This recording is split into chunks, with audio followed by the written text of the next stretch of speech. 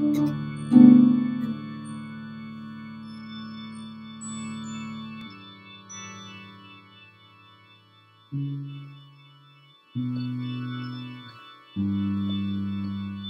to StoryTalk, a roundtable discussion of a single story at a time. StoryTalk is a production of One Week Critique, an Iowa-based arts and education nonprofit that offers educational resources and editorial support to students and teachers of the literary arts. You can learn more about us and our programs or support our work by visiting our Patreon page or by going to our website, oneweekcritique.com. That's the number oneweekcritique.com. I'm al-Sirgany, here today with Matthew Schmidt. Hello. And Ingrid Wenzler. Hey there. Today we'll be discussing Dr. H.A. Moynihan from Manual for Cleaning Women, selected stories by Lucia Berlin, published in 2015 by Picador Press. Set in Texas, Dr. H.A. Moynihan is told by a woman reflecting on the summer she was relegated to her alcoholic grandfather's dentist office as ostensible punishment for striking a nun at her Catholic school. In the background of the story, the narrator's grandmother is dying, while in more or less the foreground, both her grandfather, the titular Dr. Moynihan, and her mother slip into worsening addiction and work out their angers at people of color, at each other, and at the world. That's all info that's established surprisingly early on. And I'd prefer not to overshare because I want to let the two of you explore the images and the development of the story more thoroughly yourselves. But is there anything essential that's missing for listeners before we dive in? No, I think that pretty well covers it. I agree. Cool. So I'd heard of Lucia Berlin loosely, but I hadn't really gotten in touch with her work until an interviewee of mine, Elizabeth Gehagen, who was a student of Berlin's, mentioned her to me. And she particularly had told me that Lucia Berlin had lived in the same apartment as Denise Levertov in New York at one point, and they were friends. I wrongheadedly then imagined that Berlin was going to be Levertov-esque. She is not. Though I'd recommend both of them. That's a kind of silly lead in to tell my own history with this author. Levertov is a poet, or primarily a poet, while Berlin is a short story writer. But the thing that strikes me most about Berlin and that sort of differentiates her from Levertov or frankly anyone else is her voice. To me, it's strident, it's smooth, but it's sharp. It's conversational, but I wrote down eloquently idiosyncratic. This story, I think, is a kind of fair to middling representation of that voice. And I say all that to ask this little question, which is, what is Berlin's voice like in Dr. H.A. Moynihan, and how does it move? Well, I think that question actually gets me thinking sort of more broadly about what we mean when we talk about voice.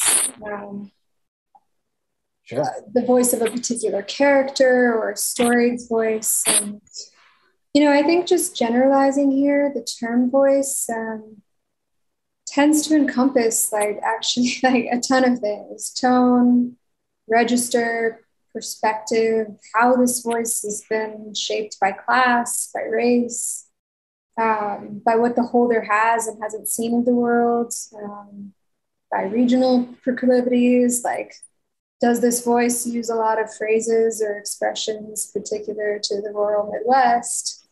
I could go on, which is all to say, I think voice is a little bit of a catch-all term in fiction. And has come perhaps to be a catch-all term because there's so much we've learned to sort of intuit and communicate tacitly or indirectly about voice, which, is the long way around the barn of saying that, Adam, I think the adjectives you choose to describe her voice feel just right. To me, strident, smooth, but sharp, especially, feels really right. And, you know, I have to think, I have to sit and think back about like why I feel that's so right as a reader.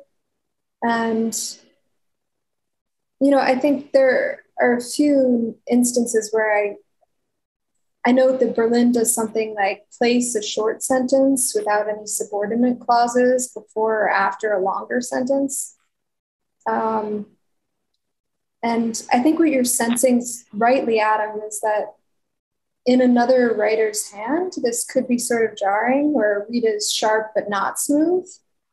But I think the force of this voice and its kind of naturalness and unassuming intelligence sort of holds together sentences that don't so easily fit. Does that make sense? Oh, totally. Totally. Yeah. I think one way I'm thinking about voice in this is in respect to the narrator, kind of trying to figure out who she is, insofar as, right, she's living in a house with her mother, her grandmother, and her grandfather. And everyone's kind of on their own trip at this moment. Grandma, because she's dying. But the other two really don't talk to each other. And so our narrator kind of gets information by watching and by listening. And so some of like the way it moves is like from kind of thought to thought. It's like, oh, this made me think of this. I wouldn't call it stream of consciousness though. I would call it more like I'm trying to understand the position I am in this life. Mm-hmm. And these things are making me think about these related things. Yeah, I think that's, you know, the two of you know this about me, but I've been obsessing about this book a little bit lately for a lot of reasons, including the fact that, right, like this is a selected Berlin that was published posthumously and is, I think, edited together in a way that's meant to make it more coherent. I know I'd sort of messed up by sending the two of you a version that was an earlier version of the book. And I spent forever trying to track down, because of Berlin's often sort of limited and sporadic publications, had a hard time tracking down the process of this story. But one thing I've kind of garnered from doing that is seeing that a lot of her stories have that kind of swiftness of voice, to your point, Ingrid, that kind of the hypotactic mixed with short punctuated sentences that move and that often feel told to you, which is something that I really admire about her work, that I feel like I'm being told a story. I know you both also know I've been obsessing over Walter Benjamin, who takes storytelling back to that origin and thinks out a lot about what the role of the storyteller is in communication as someone who speaks to you and who interacts with you. And I think there's something about Berlin and in the introduction to Manual for Cleaning Women, Lydia Davis actually talks quite a bit about Berlin's use of her own biography as a way to structure stories, even where that biography is obscured or isn't entirely accurate. And it does, I think there's some kind of magic there that I'm trying to grasp as to how she hits on something. And it is that this thought led me to this thought that makes me feel like I'm a second person in the room, or like I'm asked a question that's getting fleshed out a little bit by the way that she's speaking through it. Yeah, one example I was going to bring up here, this is on the second page of the story. Quote, "He was the best dentist in West Texas, maybe in all of Texas," speaking of her grandfather. "Many people said so, and I believed it. It wasn't true that his patients were all old winos or Mammy's friends. My mother said that.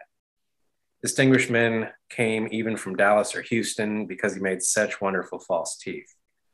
Right, so we get punctuations of her thought within that, but also mom told me that this is true, right? And then she carries on as if like it is definitely a truth and takes it past that point of her mother's truth to something she believes is actually true.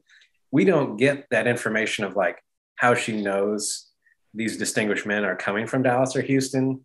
But since she's working in the office, she's listening to these people talk about like business or whatever, you know. Nonetheless, like there is a sort of obfuscation going on here to us, the reader, but only insofar as she's trying to tell us this story as directly as she can, but can only tell it directly using multiple sources of information.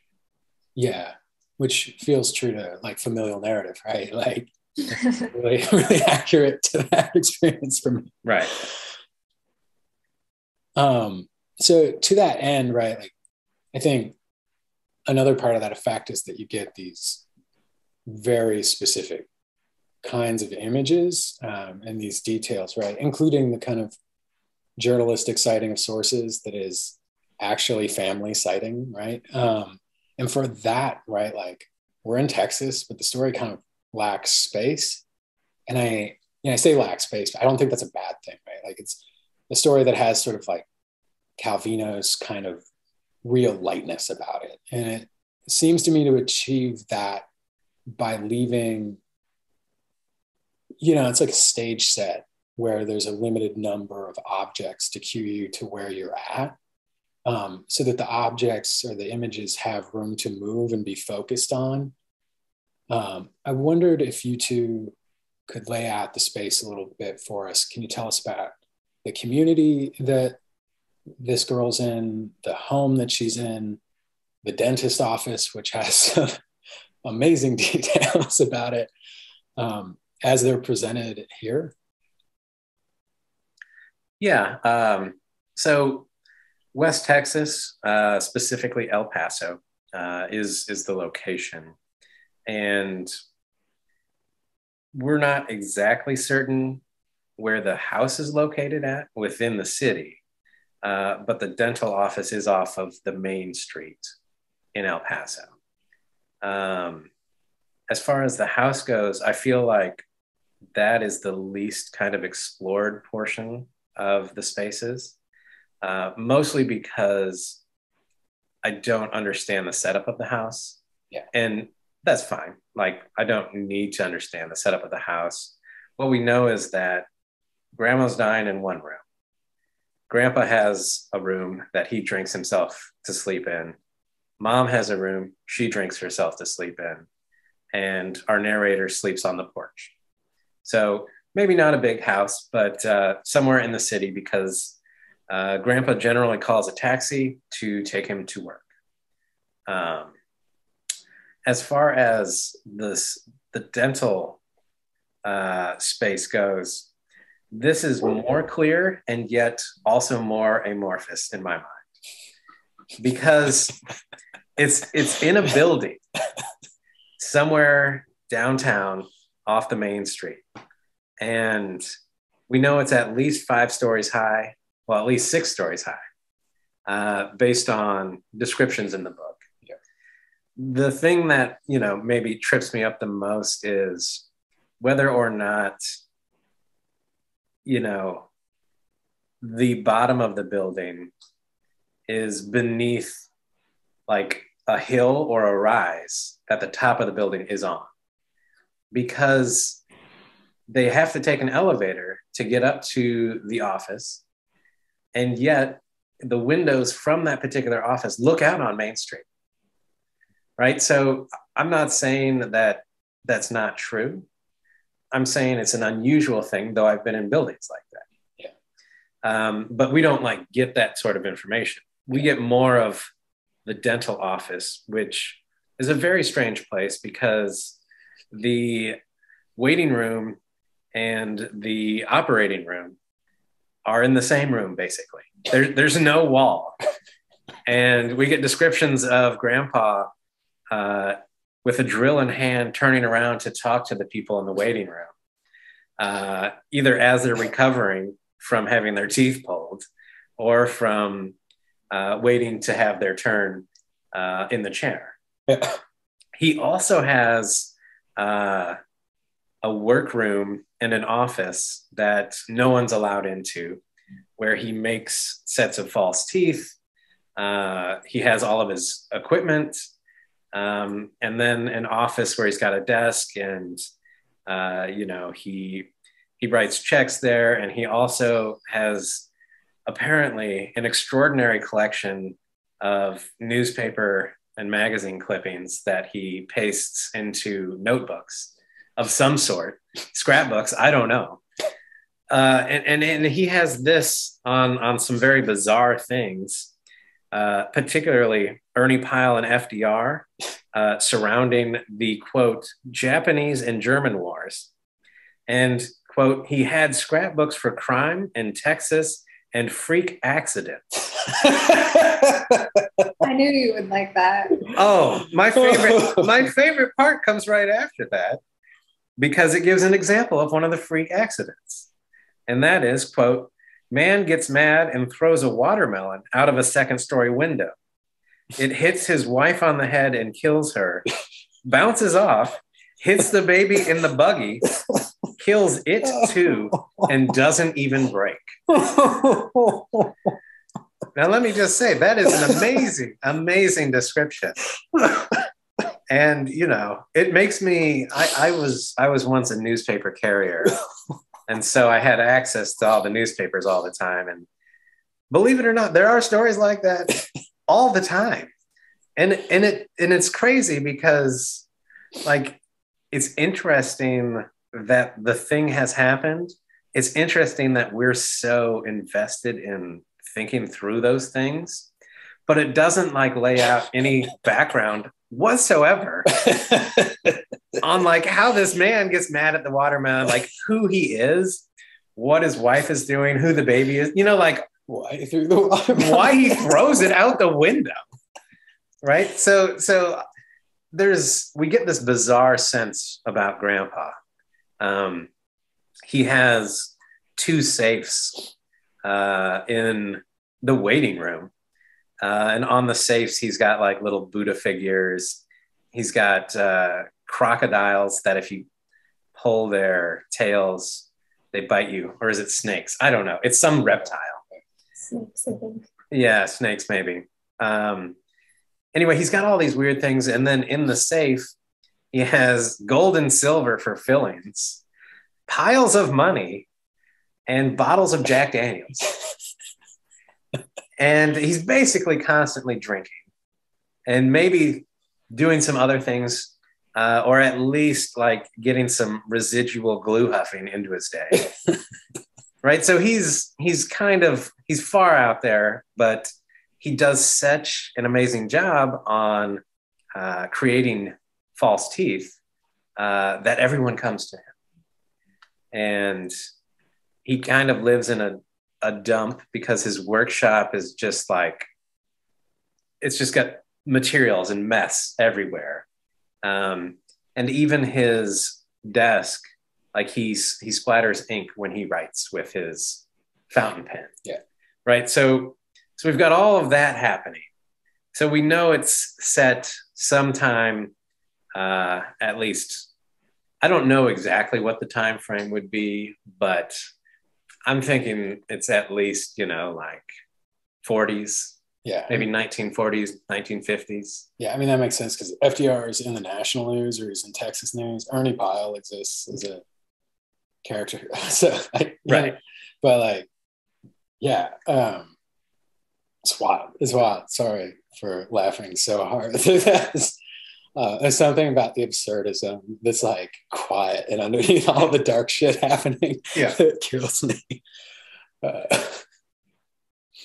Yeah, I think Berlin has a real gift for treating setting in particular. And, I think one thing that's unusual about this story is you do have this very spare setting where you know very little about El Paso and what's surrounding these spaces. You actually know very little, as Matthew pointed out, about the home structure. And in a way, like, without ever feeling like, you know, the story's skimping on details or so stripped down that it's only giving you like what you need in this very like economical kind of way. It does, in this very actually sort of gentle way, often point you to the things that you should be paying attention to in terms of setting. So, I mean, in a way, it's saying like, El Paso is the greater backdrop, but don't really bother with El Paso as a reader.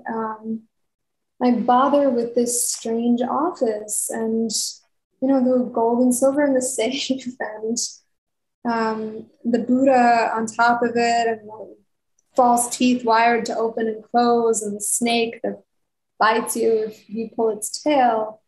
And that's so closely in line with what this narrator would be perceiving about space, I think. You know, I mean, she's a young kid. She's not going to be thinking about El Paso and like the cityscape. In fact, like she's not going to many parts of El Paso. She's staying close to home and to this office.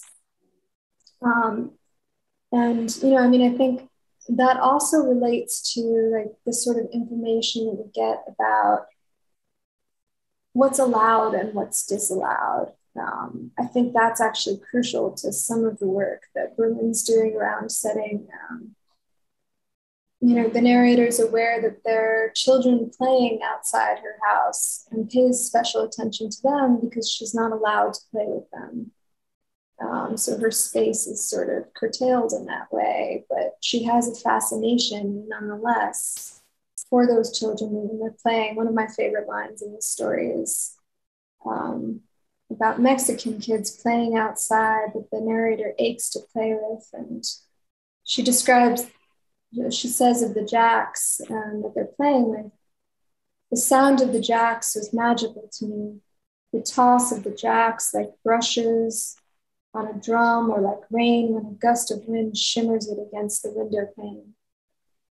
Some of why I love that is, you know, I mean, I think it gets across like the narrator's longing and the kind of attention she pays to things when she's longing. Yeah. And it's also a break from the usual rhythm of the voice. I think if it were all that lyrical, that line wouldn't shimmer in the way that it does, but it sort of feels like something that's held in reserve and like a secret that's shared. I think in terms of other spaces that are disallowed, you have the narrator's grandpa is described as being racist and bigoted, and he won't serve Negroes. There's a sign on his office that says that. So, you know, you have a sense of who's allowed where and who's not. The narrator's also not allowed in his workshop, and, you know, nor is anyone else until a certain point in the story. And, you know, she sneaks into the workshop and gives us the layout of the workshop as well. I may be mixing up versions there. I don't know if that's in the second version, but in one of Berlin's versions, anyway, that space is forbidden and the narrator goes in anyway, kind of checks it out. Well, she checks it out when Grandpa's in the bathroom. And, you know, one can only imagine what Grandpa's doing in the bathroom for so long that she has time to go check that out. Either he's, you know, using the facilities because he's been drinking constantly, or he's vomiting, or he's doing something else that one would probably call uncouth to do at work. Indeed. Thanks for that, Matthew. You bet.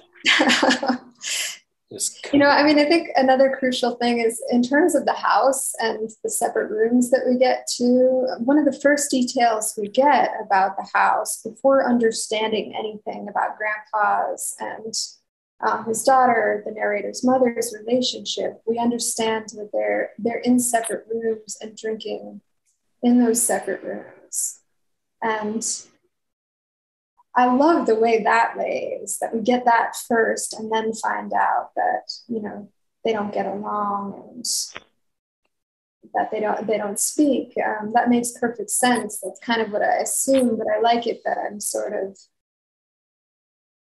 led into what's normal for the narrator first, and then we end up moving to why that's normal.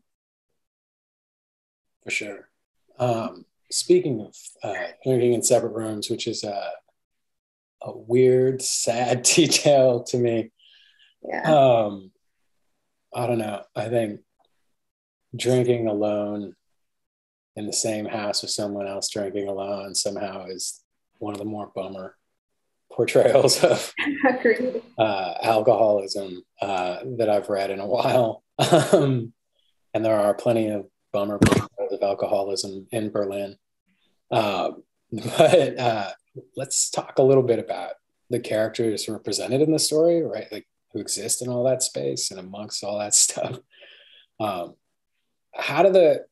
particular, I'm interested in, right, we've talked a little bit about the mother, Dr. Moynihan, the narrator. There's also grandma in the background, or Mammy, who's dying in the background. And then, you know, various sort of odds and ends characters throughout the story.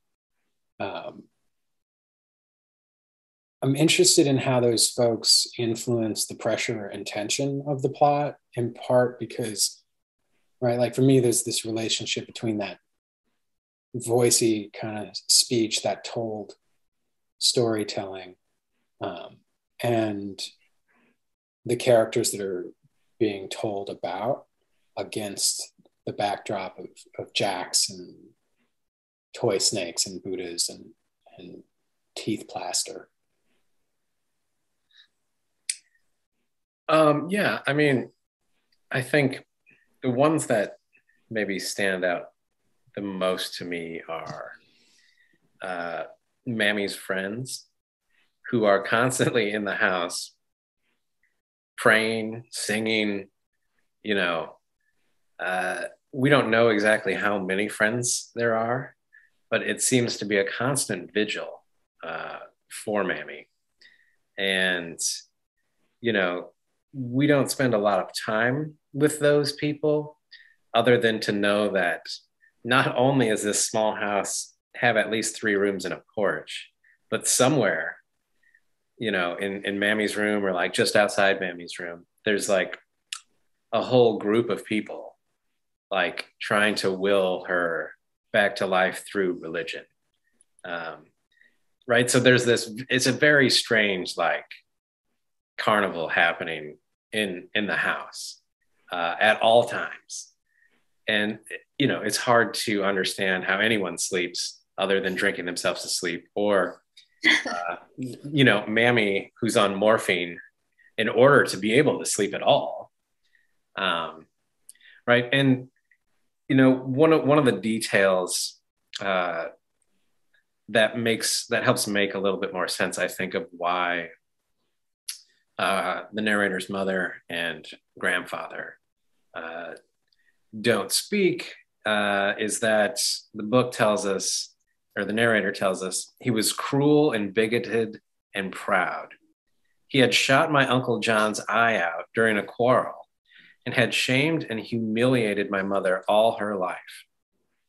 She wouldn't speak to him, wouldn't even get near him because he was so filthy, slopping food and spitting, leaving wet cigarettes everywhere.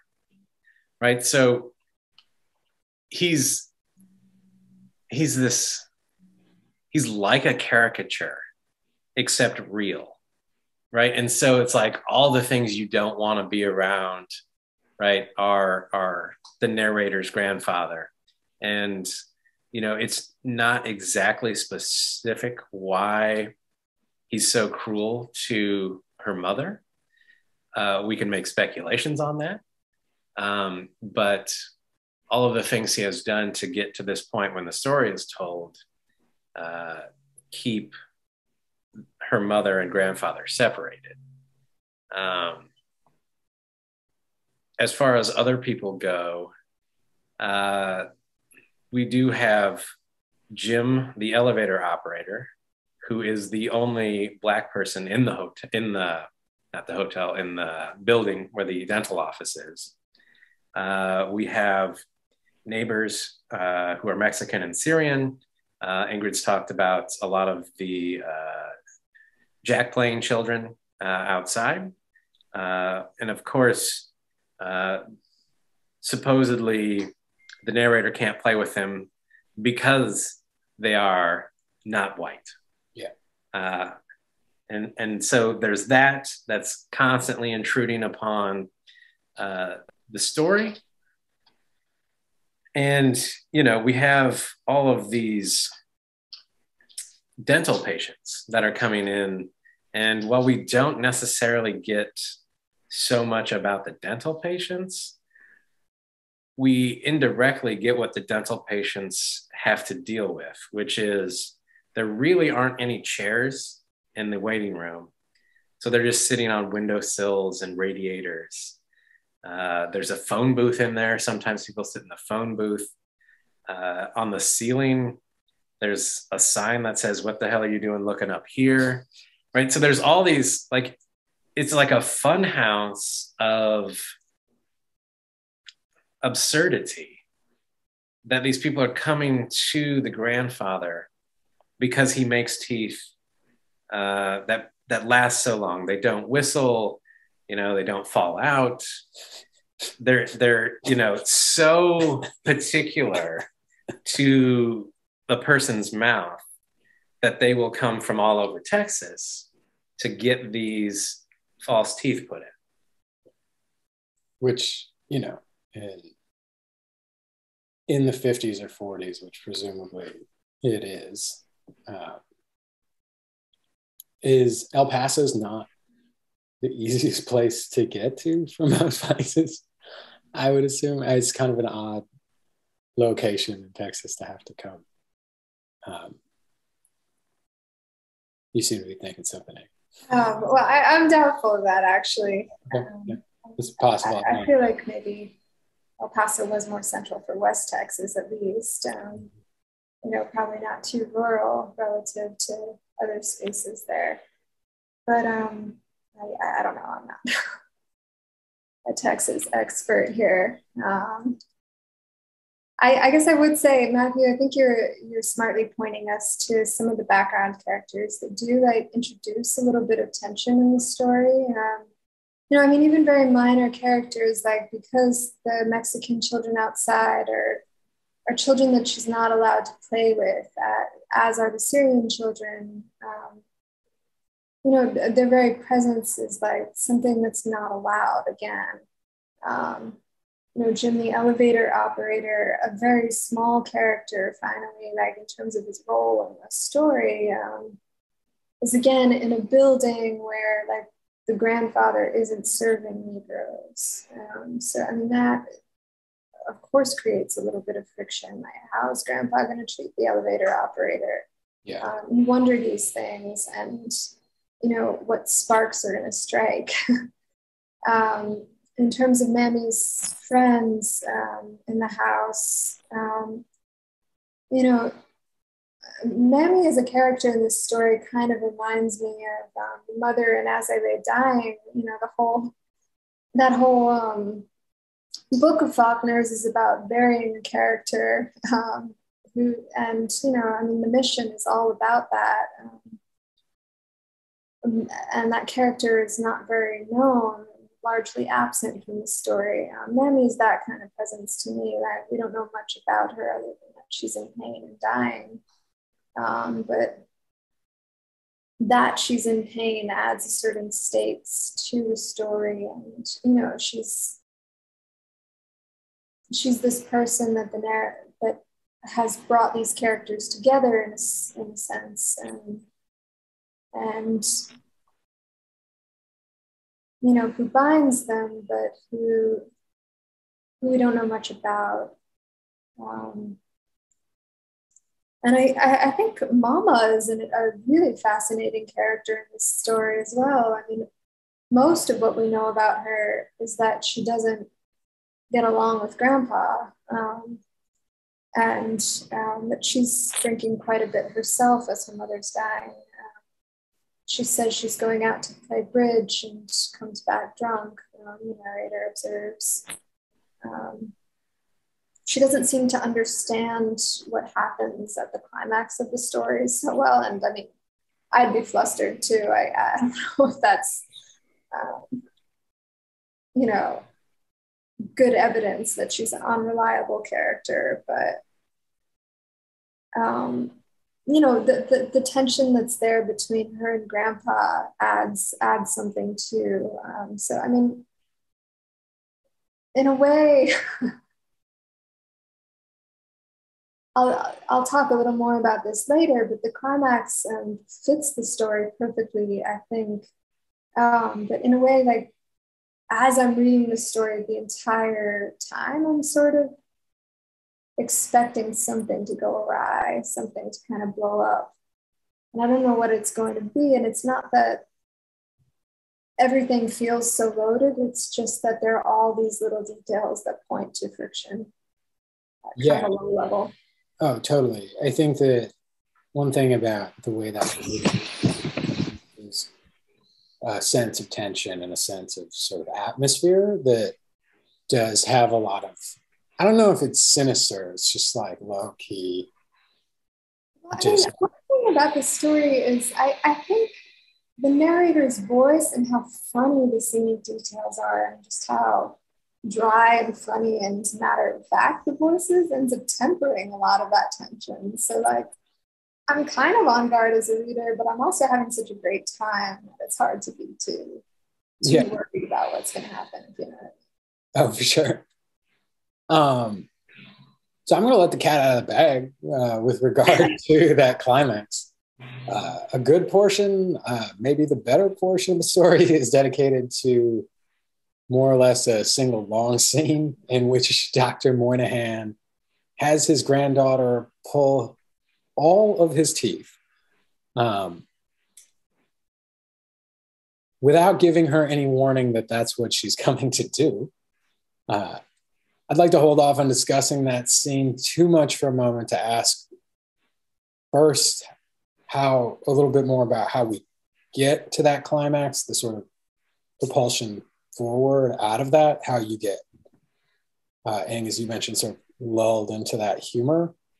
And what does that kind of lulling and that preparation do? What does it tell us as readers about this girl and her family and about Texas at that time, and sort of what we're prepared for and what we're unprepared for, and how sort of realizing that a lot of this story is a build up to this teeth pulling situation, or that teeth pulling situation is sort of the explosion out of all of this little powder kegging works.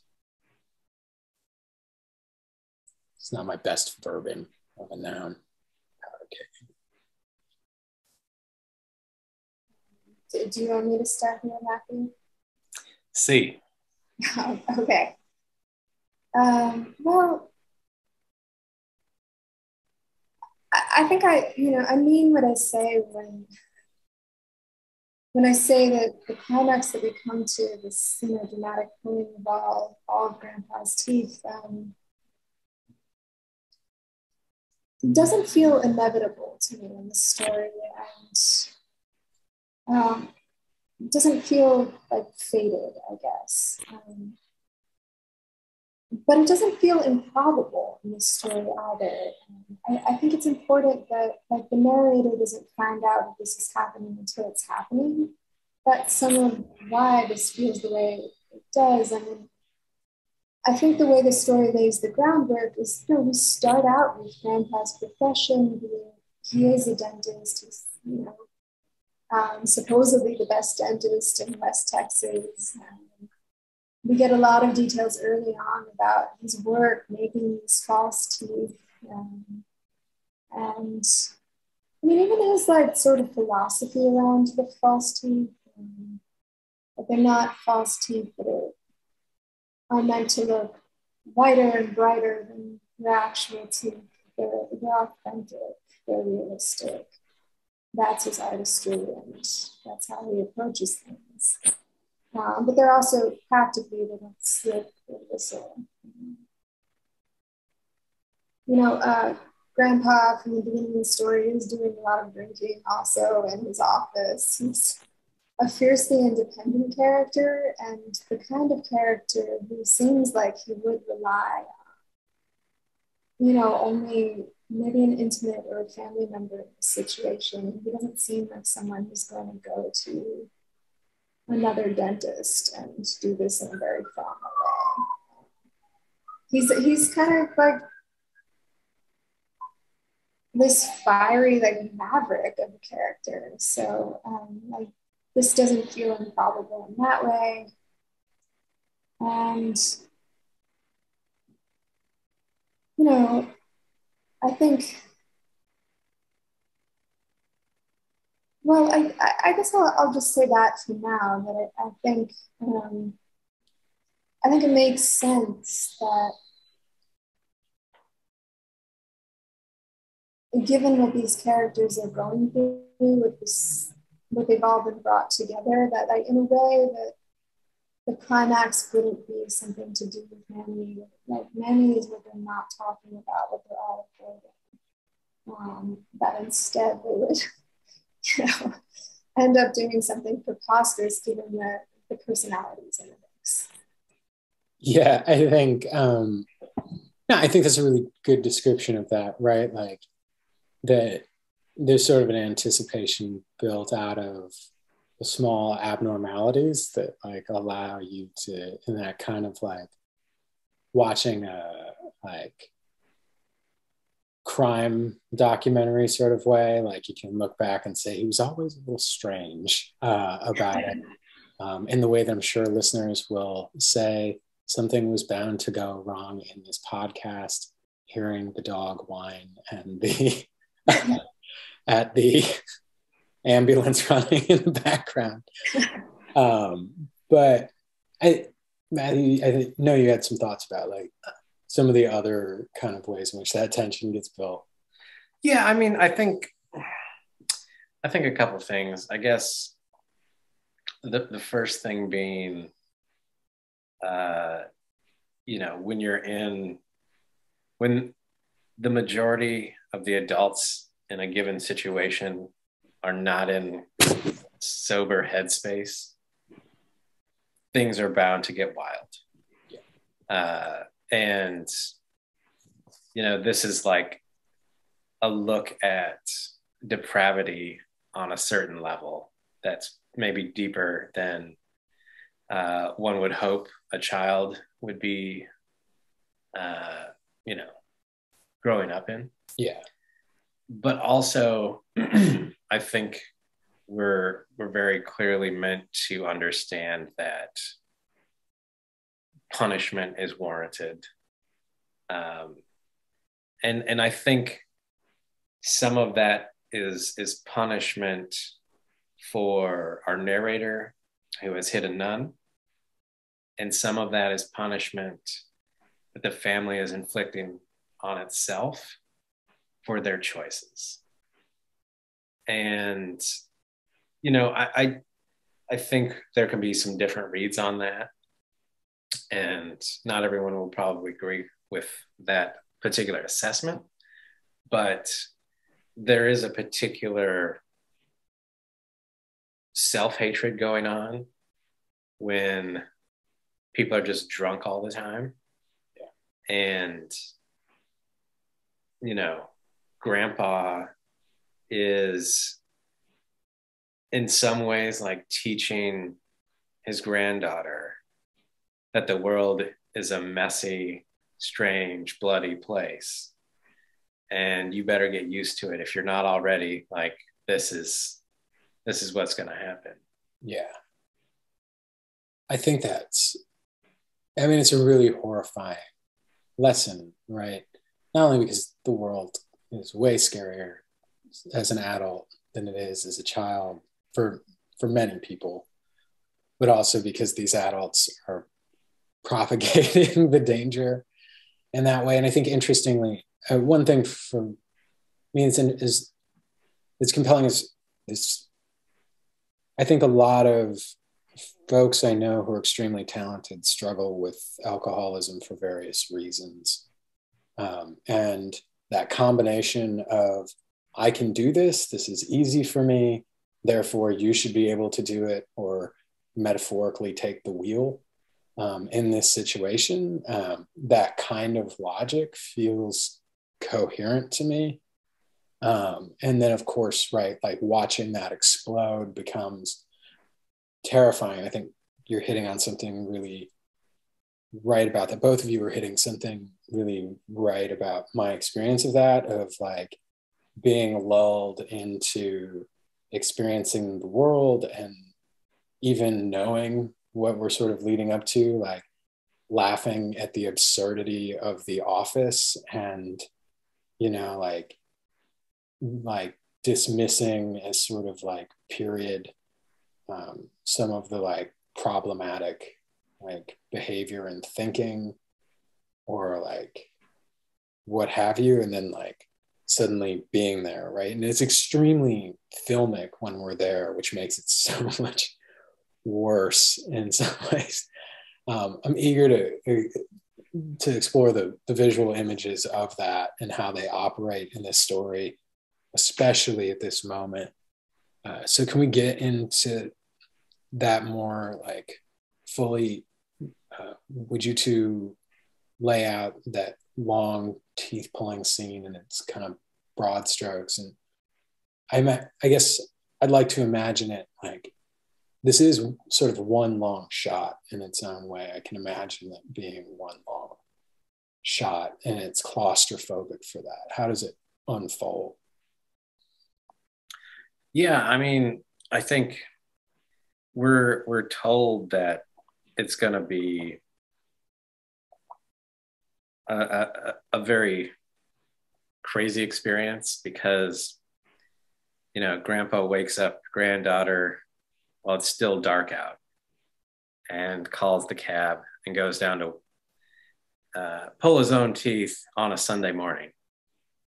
The Lord's Day, you might say. The Lord's Day, you might say. And, you know, he drives the elevator up because gym doesn't work on Sundays. And he is it's said he drove the elevator, maniacally crashing up and then down and up again until we finally stopped above the fifth floor and jumped down.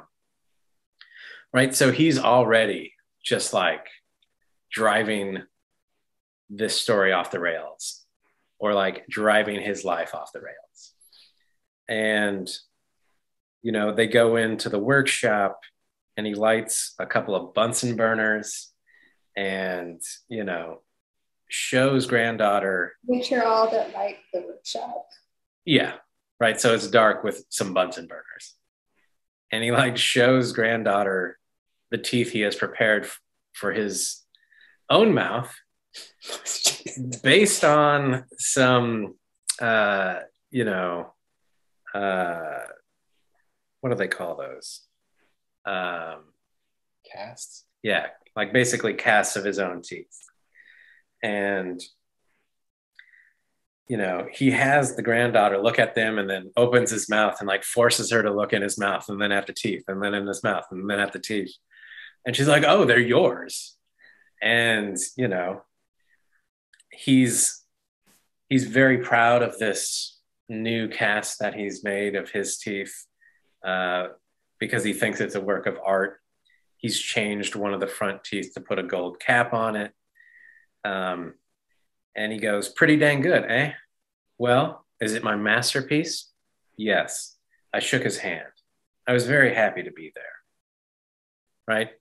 And so he basically then walks her through a series of preparations to help him extract his own teeth, which, as far as we know, are fine. We don't know that anything is wrong with him.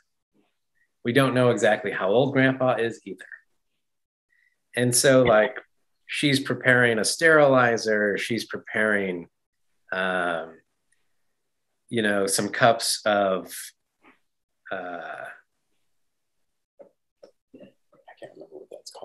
Yeah, it's Oh, it's I don't know how to pronounce it, but Storm the Septime.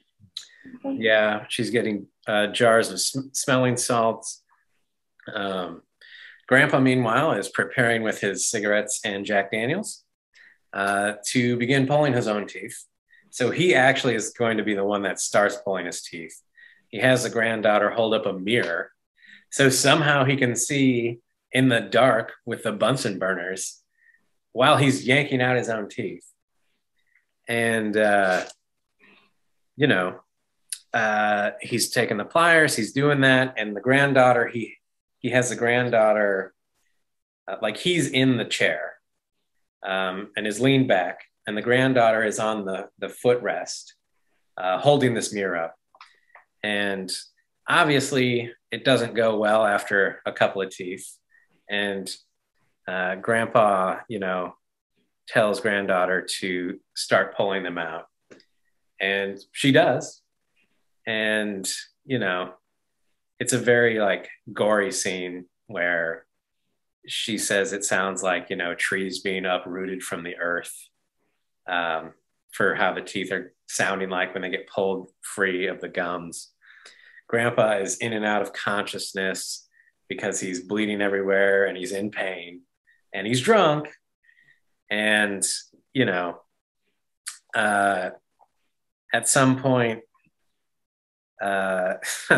she gets all the teeth out and gets off the chair and hits the wrong lever, and grandpa swivels around and blood flies all over the floor. And, she's trying to soak everything up with a towel, and she runs and gets tea bags because that helps soak up the blood. And right, like she calls mom, or she wants to call mom, but she doesn't have a nickel to call mom. Mom happens to call because she's made this elaborate Sunday dinner in the style of grandma. And her daughter just yells, "Help!" Grandpa hangs up. Grandpa vomits, right? And like, it's crazy. Like, it is an insane scene. I mean, as are all the scenes leading up to it. I can't stress enough like how horrifying, but also deeply, deeply funny this story is. Yeah. So in my mind, they're out of all that insanity, maybe because, right, like I have this taxonomic impulse because of the insanity of what's happening, to sort of categorize what's happening and how is it happening. And I've decided a little arbitrarily that Berlin's using two kinds of images throughout this scene, that she's got sort of symbolic or artful imagery, and then she's got plot moving imagery. And I think there's a permeability between that, right? Like there's Moynihan's fake teeth and how they're presented with the Bunsen burners, right? Or the way that she describes like the tea bags that she's put in her grandfather's mouth. She's put a lot of them in because she's removing all of the teeth. And she describes them as parade decorations. And then there's imagery that is both sort of symbolic and horrifying, but it's also moving time for us, right? Like she's also using rags to sort of sop up the blood so he doesn't sort of choke on it, right? Like Jimi Hendrix style or something. But like you see the blood moving farther down the rag because it's being sopped in. So could we talk about the way Matthew just laid out a lot of those images. Can we talk about how they're used and how they're presented and how they're acting on the story a little bit? Yeah, we jump in. I mean, full disclosure, I'm not very good with plot. I don't think about plot. in a usual kind of way. This was an interesting question to me because I think I understand pretty immediately and intuitively what you mean by this kind of categorization. In that, like, actually, I think the line Matthew brought up earlier about the teeth being like trees is the perfect example of the different kinds of lines that we're getting throughout this climactic scene. So that line is, he began to pull the rest of his bottom teeth without a mirror. The sound was the sound of roots being ripped out, like trees being torn from winter ground. To me, I mean, this at once does all move the plot forward, but it does something very different in terms of register. And, you know, I had a therapist once tell me that, like, sometimes we reach for metaphor when we're uncomfortable in the way that we reach for humor. I think a little bit of that goes on in this scene when we get, you know, a beautiful comparison. Like, this line is beautiful, but if you actually think about it and think about that sound, it's also so horrifying. And I mean, in a way, worse for the beauty. Like, the beauty sort of draws you toward it. And I mean, through the metaphor, kind of ends up, for me at least, like momentarily tempering some of the more like gory and graphic things that are happening there. But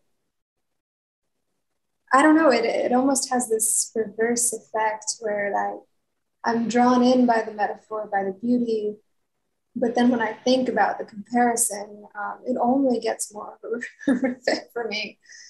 And, you know, there are a few moments like that. The grandfather's lips are described as closing like gray clam shells. Often the metaphor will come in form of something natural like that. But I mean, when I actually think about his lips looking like gray clam shells, I don't feel better about what's happening. Yeah. Matthew also brought this one up, that the chair that's when she hits the wrong lever of the chair and the blood goes spattering in circles. You know, at first I'm like, oh wow, that's I mean, kind of fascinating, like Jackson Pollock. I start to imagine that, and I'm like, oh, wait, this is a man's blood. Like, I can't think about this way. So I don't think I'm really answering your question about plot. And I think, in a way, what I'm trying to say is, I think there are lines that are a little more about, like, here's what happened and here's how it happened. Like the one I read off about Grandpa just pulling his bottom teeth without a mirror. That's kind of factual, but I actually do think all the imagistic lines are moving something forward too. Yeah. Telling us something. They're not. No, totally. I think you are hitting on it, right? Like I think that gray clamshell is an image, right? I think about this story, as I said, a little bit filmically. So if you're following that image, right, like, and you're kind of following along that progressive scene of entering the office early in the day and moving through that there's, or even like that tree root image, right? If you imagine that kind of cut away from like the image of like the pulling and the fear of that and that lighting, and, you know, metaphor kind of works that way in the mind of the tree being pulled and the sound and the specificity of winter earth as being hard earth. I think all of that. So it's not the only way to tell that, nor is it the only way to move that, but it does stop us and give us something specific to linger with. Yeah, maybe another way of putting it is it's like a more visual way of moving forward the plot, which is why you're reaching for something like filmic that we don't necessarily need to get the image of his lips as clamshells to understand something about what's happened in terms of action. Mm-hmm. But at the same time, these images are kept close enough to the action, and the visual is in a way part of the action that they're not too far apart. Yeah, I kind of think of it as moving between one thing happens and then another thing happens, such as like, I don't know, a Buster Keaton film where like it seems like they've sped up the film to go through the camera, and yet he's like walking slowly, and like you can see what's going to happen next, and that it's going to be painful, and then somehow he escapes the painfulness. Yeah. But instead of escaping the painfulness, like this one just kind of goes into humor, right? Like we don't necessarily escape the painfulness, but we're given moments of levity with which to imagine things. So between the splices of Buster Keaton, we get something like a Luis Buñuel film where like slicing an eyeball is like the moon. One thing for another thing. And you have to like sit there and look at it. I might also compare it to something that Terrence Malick has done. The three of us recently watched The Tree of Life. Yeah. Imagine how the things are happening. Like there's plot. And then there's an extended like universal creation, like half an hour into the film, where you like look at things so closely, but you're having to think about the plot of what has happened already and what's to come. Yeah. Right. It's like that, I think. It's zaniness, absurdity, mixed with beauty and etherealness that like keeps the scene like both moving quickly, but pausing on those things that we mentioned, like the trees as a metaphor, or the clamshell like mouth, his face as being so horrifying to the granddaughter. And like an example of the levity is that at one point the granddaughter gets out the smelling salts and wakes him up, and he goes, "My teeth," he yelled. "They're gone," I called, like to a child. "All gone. The new ones, fool. I went to get them. I knew them now. They were exactly like his mouth had been inside." Right? So like, it's horrifying. It's funny, but we've got these images already in our head. So we're like looking at it anyway, while the plot is going around like a comedy. Yeah. Matthew, I think there's something about that Malick comparison that really feels just right for me. I think the one thing I'd say that is a little different here is Berlin manages to do this all with her own like remarkable sense of pacing. With Malick, there's this beautiful thing that reminds me of, I listened to this podcast, BBC's In Our Time, on Mrs. Dalloway once, and one of the participants described in Dalloway, like, it's as if you fall into these pools of consciousness and time sort of goes away. And I think Malick's a little like that, where like the comparison is always live for you. You're always aware of that greater context, and you don't get lost when you fall into those pools, but the time sort of extends. Yeah. And here, like, somehow the same thing is going on, but you're moving like that. And, I think that just heightens the absurdity. That makes sense. Yeah, I think there's something about that combination of the conversational, the sort of swiftness of it that you can roll over those images. You can roll right past the clamshell or the roots being or even the parade decorations, and it can all just be happening. I think Matthew's image of the sort of Buster Keaton film where you've like cut a couple of the like images out on the reel in order to make the slow of a pace that's happening while simultaneously, like Malick, dealing with something sort of evidently profound. And also like Malick, here's a bad transition. So Grandpa Dr. Moynihan is an alcoholic. His wife is dying and there are church people constantly praying. His daughter doesn't like him.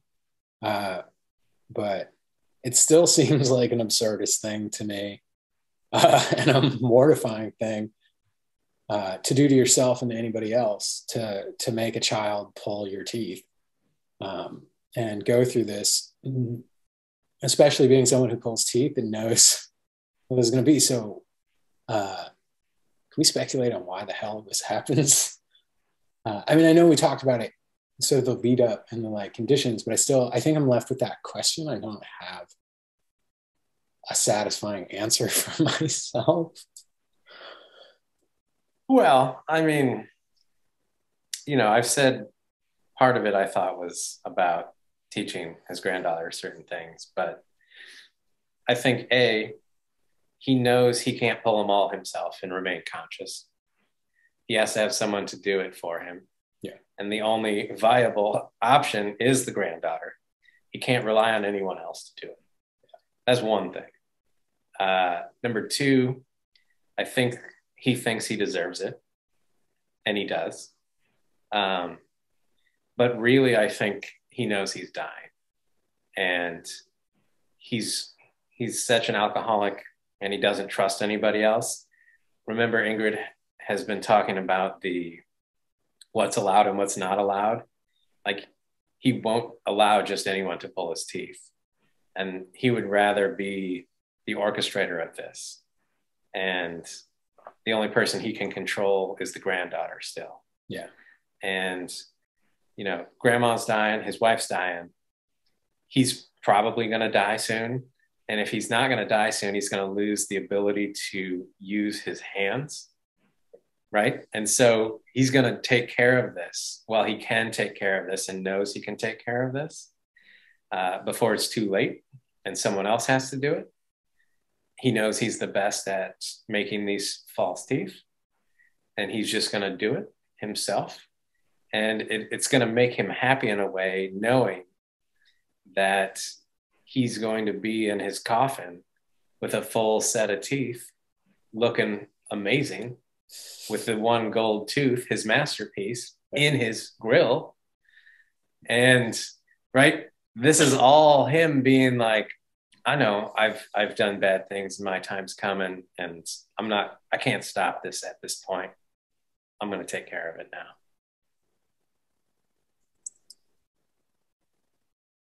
Yeah, I think I don't know quite how to answer this question, because I think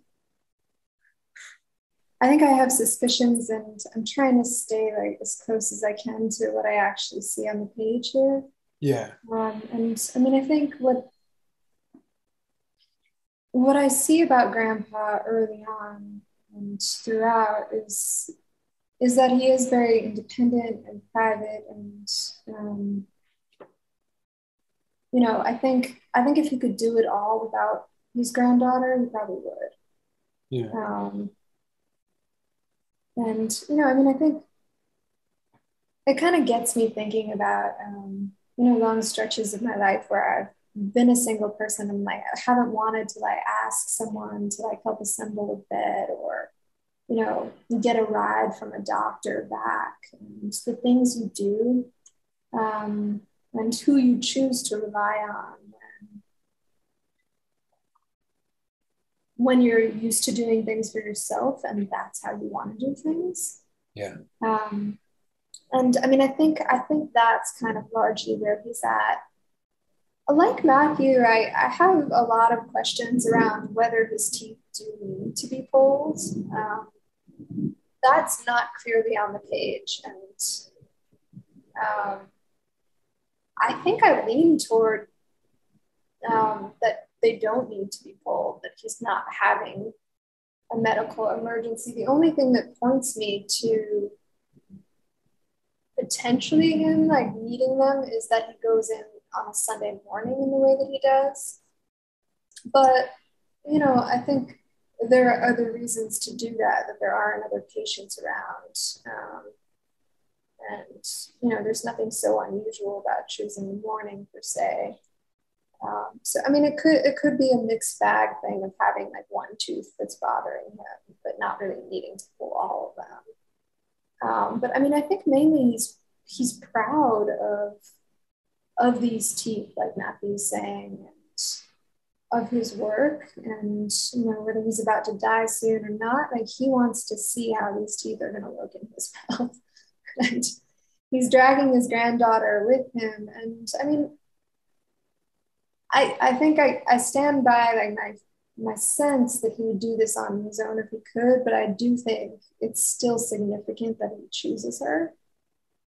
And, you know, I mean, now that Matthew and Adam both have mentioned movies, I think I have them on my mind, but a title of a movie I really love, and I love the movie too, is Let the Right One In. And I think he chooses to let her into this moment, and, you know, not his daughter and not other people he knows. And that is a control thing, but there's also a trust thing there. You know, he knows that she's going to play along with him, and he also, you know, wants to show her the teeth and ask her, you know, like, what do you think of them? And play the little game, you know, not telling her at first that they're going to be for him, and ask, like, you know, is this my masterpiece? I think there's a little bit of bonding going on there. Like Matthew said, a little bit of training and educating, maybe even into dentistry a little bit. And it's you funny. know, a vulnerability that's shared between those two characters as well. It's funny and telling that you bring up Let the Right One In, because Grandpa is described in bed. Grandpa slept too. His teeth bared in a Bela Lugosi grin. Right? So I'm so deeply associative in that way. I'm sure my subconscious is up to that. Right. So it's the vampirical aspect of teeth.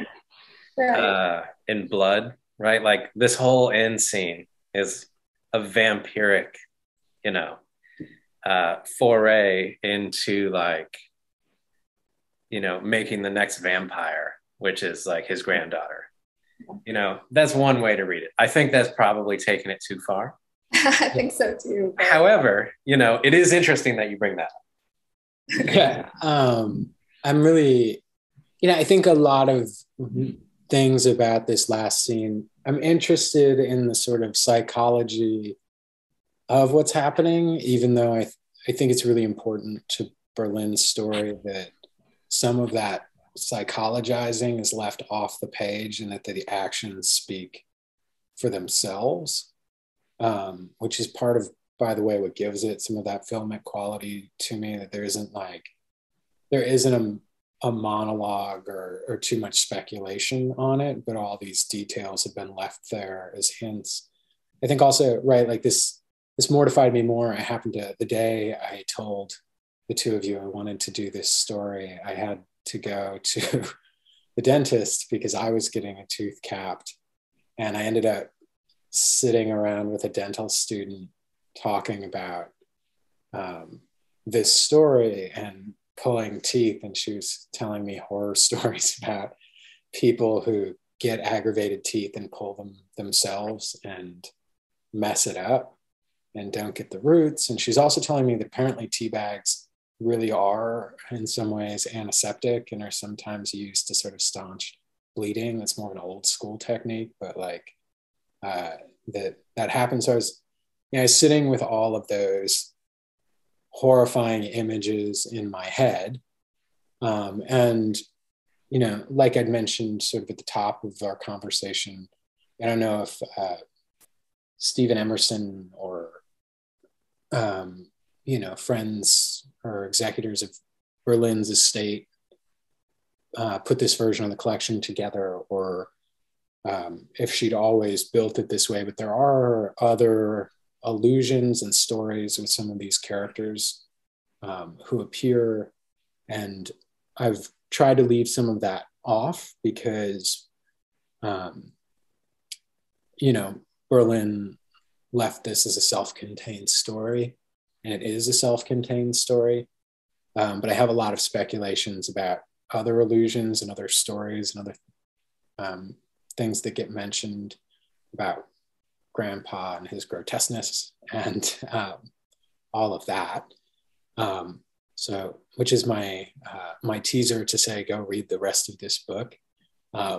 Before we leave, though, I think swinging into that bigger world, right? Maybe oddly, the story is told by Dr. Moynihan's granddaughter. It's mostly about the two of them with all of these ancillary characters and side bits. But I was hoping that we could end considering the ending a little bit. The ending is actually a statement from the narrator's mother, Dr. Moynihan's daughter, who keeps drinking herself to sleep in a separate room. What happens in that end conversation? What's it about? And why end there when we've started with striking a nut?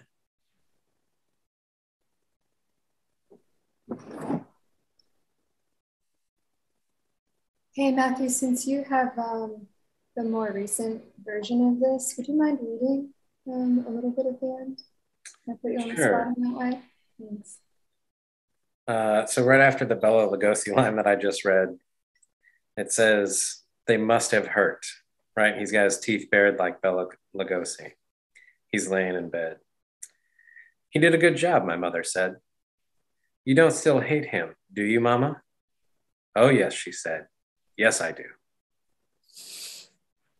Yeah, so for me, the ending is one of my favorite parts of the story. And, it's a story where it's hard to choose because the images are so wonderful. And, it's just kind of reeling from the start. And, there's so much to love in it. But I think what makes me so fond of this ending is I think it really, in this very quiet way, shows me some of the internal movement that's happening through dialogue, which I think is hard to do. I think that the narrator's question, like, "You don't still hate him," shows us that she feels something has happened here. She thinks that because of what's happened, what Grandpa's just done, that her mother's feelings might change.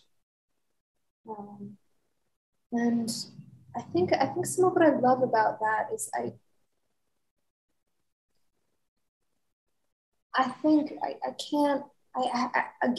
like guesses at why the narrator feels that way, that she has been sort of let in, that they've kind of gone through something together, that Grandpa's been through something, that he's accomplished something through making these teeth, that her mother can't tell the difference between, the original teeth and these new teeth. The narrator always seems to be fond of Grandpa. I mean, she does have that early, like, everybody hates Grandpa except Mammy and me, I guess.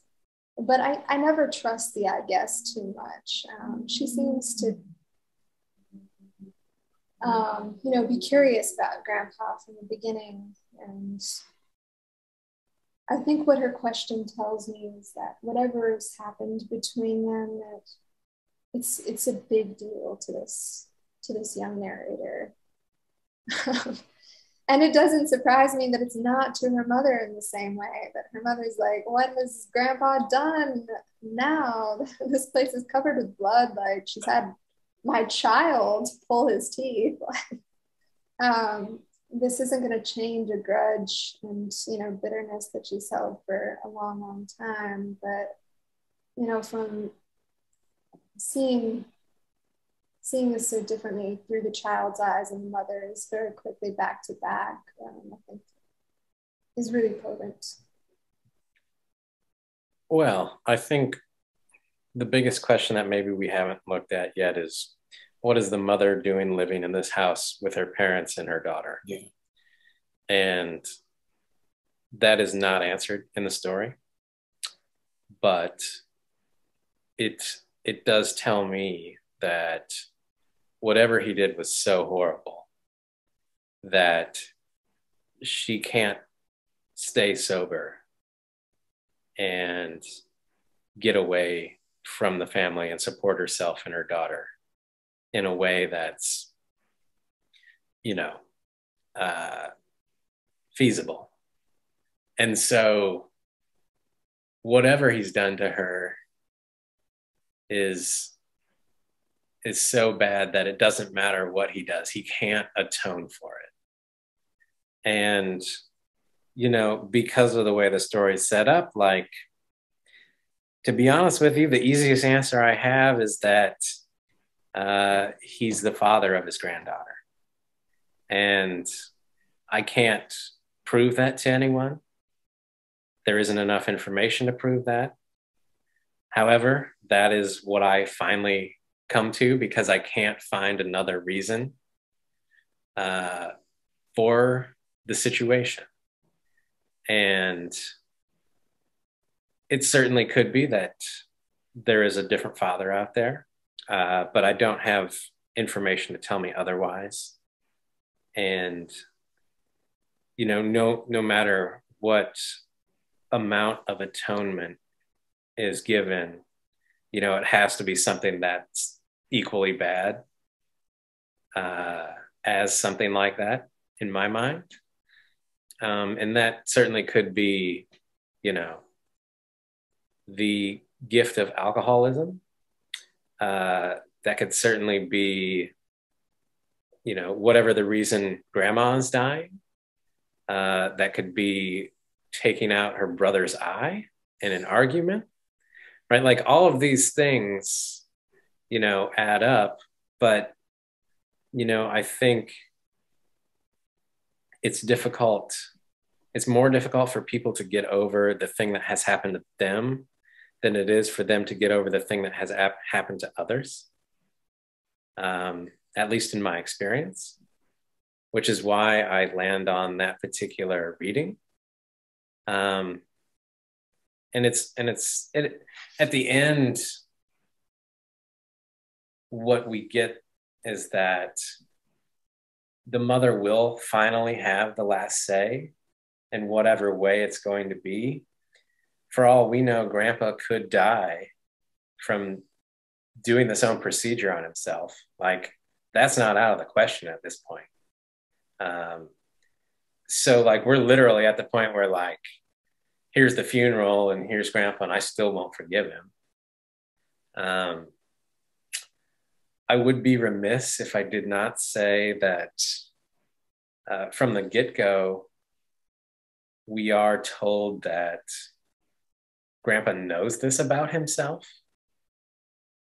He goes by Dr. H.A. Moynihan, and initially, because he is an initials guy, he's literally Dr. Ham. He knows he's ridiculous and has done unforgivable things to many people, and, has no way to get out. And so he's gone back to the one thing he's good at, which is making teeth that are amazing. And like, that's as good as it gets for him. Yeah. Yeah, I think I'm really interested in both of the ways that you guys approach it. I think there's something masterful about leaving both phalanxes open, that there's all the things that are said on the page, right? Like, I can't imagine anybody shoots an eye out in an argument with the intent of just shooting the eye out, right? Like, it's a pretty intense thing to do to either your son-in-law or your son. Right, like there are all those other allusions to how and why people are hurt through the story that the narrator leaves open as the litany of offenses. There's also the fact that like this is a violent thing to do to a child, right? Is a horrifying, traumatic thing to do to a child, to surprise them with this kind of activity. And it, I think from an adult perspective, is clearly mortifying, right? Like to walk into this like laboratory situation. And also, right, like there is that notional idea that you're hitting on, Matthew, that somehow there are things we do in our lives that like, if they aren't direct flagellation for our sins, are at least consequential suffering that equates to penance. And whatever that is here, that like all of that's happened, and this is not only not penance, but it, to Ingrid's point, is so rough that it's evident again, right? Like, but the child does see it as penance. And I think that the narrator is reaching for something there. Like the child's asking because she knows something about all of those horrible things, but she doesn't know why. And I think that mystery at the end really yanks my guts out. Yeah, I'm curious. Do either of you feel reading this story like it's a little reminiscent of the very first story talk we did, Alice Munro's The Eye? You know, I hadn't thought about that, but I see what you mean on like a kind of intuitive level. Yeah, I'd have to go back again and think about it, but yeah, I would agree. I know what you're talking about. Yeah. Yeah, I mean, I guess I think that why the narrator feels like this is penance is because I think she's constantly trying to navigate this adult world of what's allowed and what's not allowed, and the kind of odd geography of this space. And I think, in a way, I think she feels like her grandfather has not sugarcoated things and has given her, you know, a glimpse into the chaos of that adult space. We all, sorry. Oh, sorry, go ahead. I was just going to say, we also, I mean, I think this is self-evident in the reason why we didn't really talk about it, but we're literally on the US-Mexico border. You can see Juarez from the building that the dental office is housed in, you know, and so there's clearly like spatial things and like what's proper and improper according to, you know, white America versus non-white America, particularly in the character of the grandfather. Totally. Yeah, and I mean, a funny thing that we also haven't talked about that, like, it's very live when you're reading this story is, you know, Grandpa is someone who, you know, he's this maverick, like, tell it like it is kind of character. He's got like this truth-telling, authentic quality about him. And his fake teeth are authentic. So, you know, I mean, even as he's doing something, it's a little bit, you know, about replacing the real with something fake. The fake looks so real and more real somehow. Yeah. It gives his granddaughter this feeling that here I am with these fake real teeth. Yeah. I think that's a great note to end on. Thank you too for navigating the authenticity of odd geographies with me on this day when the weather is so fine and the animals are so rambunctious in the background. Indeed. Thanks, Adam. Thanks, Adam.